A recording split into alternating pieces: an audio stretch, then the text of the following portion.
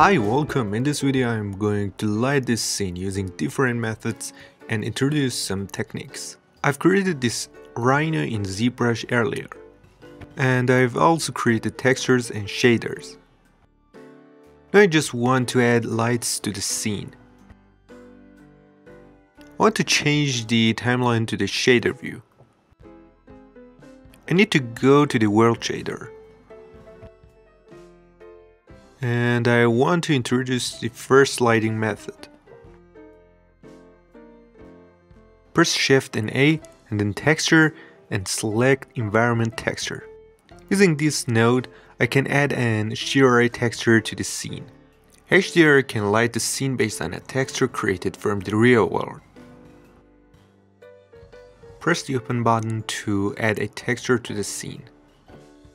I downloaded these HDRIs from HDRI Haven website. They are completely free to use. Now that I have a texture in the scene, I'll connect the color pin to the texture node to the color of the background node. Press Z to go to the render mode. Good. The render engine I'm using is Cycles and obviously in GPU mode. Press 0 to switch to the camera view.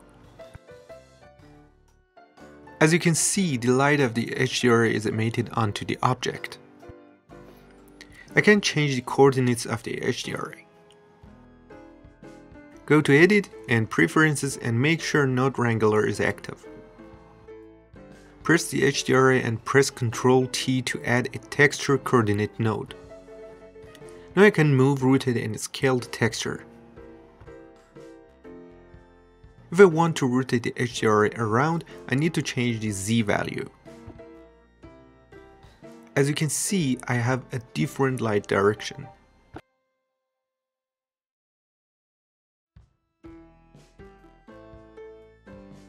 Let's go back to 0. That was better. Press Ctrl Space to switch to full screen mode. This is my final render. The second type of lights are physically based lights.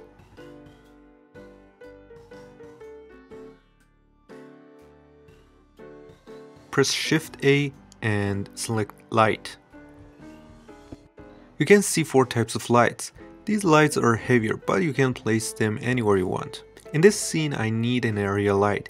This is a very popular light for lighting both small and large scenes. Press Shift Space and select Move to moving the light. Press S to scale it up. This line represents the light direction. I need to place the light where I achieve the best result. I need to balance the light direction and shadow. And I need to cast the shadow in a way that I can see the skin details very clearly. One of the best positions is at the top of the object, right here. And here almost on the left side. Don't put it where the camera is looking because the shadows will go to the back. First I'm going to try the top position.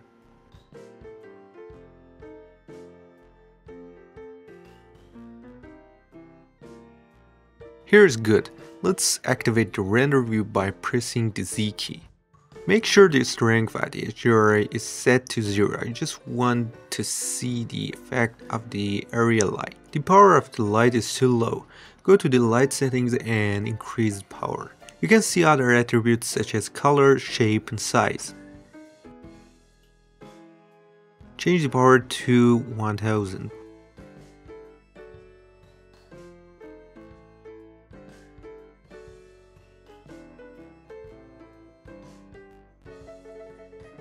Now it's better.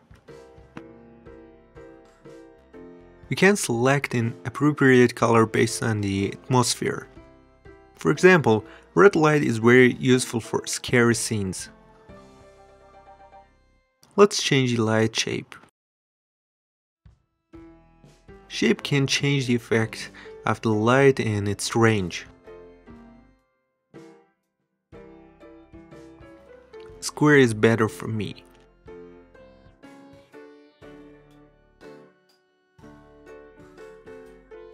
You can also change the size of the light here. As the size increases, the power decreases, as you can observe. If I reduce the size to 0.5, I'll achieve greater brightness. I think 1.5 is sufficient. And I need to increase the power. I want to try placing the light on the left side of the object. Press Shift D to duplicate it and move it to the left side.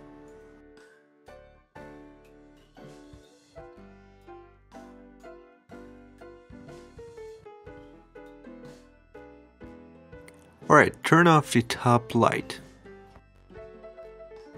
Good, I can see more shadows. It's good, but I think the top lighting is better. Make sure the lights you don't want are disabled at viewport in render time.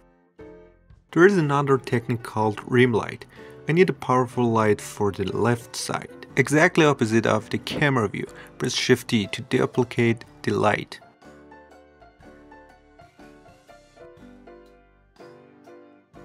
Reduce the size of the light.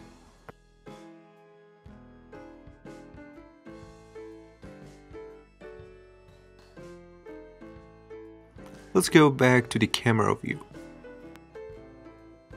As I mentioned, I need a powerful light to create a highlighted effect around the object.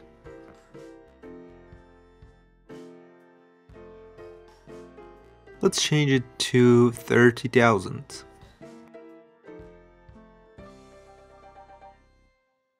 Alright, let's increase it further. It does indeed create a beautiful effect.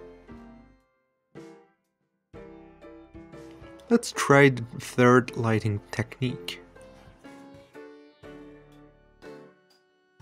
The HDRI value is currently set to 0. Change it to 0.2, for example.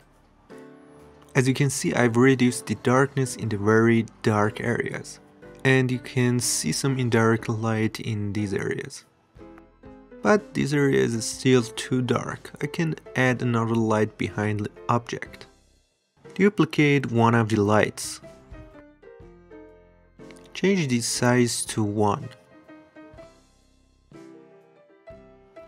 Put it exactly behind the object.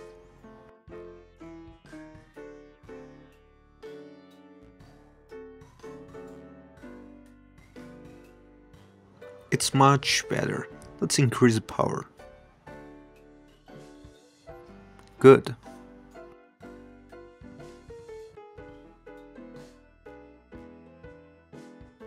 I can even increase it further.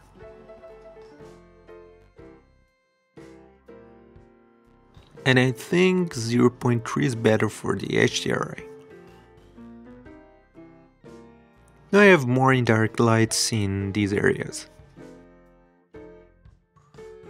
I explained about 3 types of lighting methods. You can use these methods in combination with your creativity. Always pay attention to the atmosphere you want to create. For example, I want a jungle atmosphere for this scene. Always ensure you have references and pay attention to the various environments. Thanks for watching. If you enjoyed this video, please give it a like and don't forget to subscribe to my channel.